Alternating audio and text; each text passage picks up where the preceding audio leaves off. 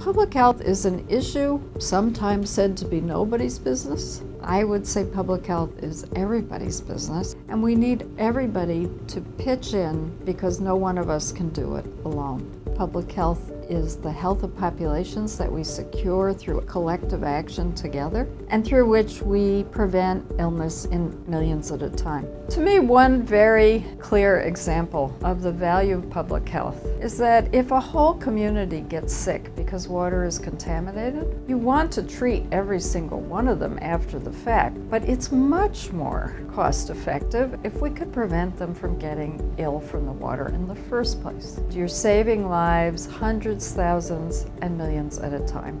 But how to do it?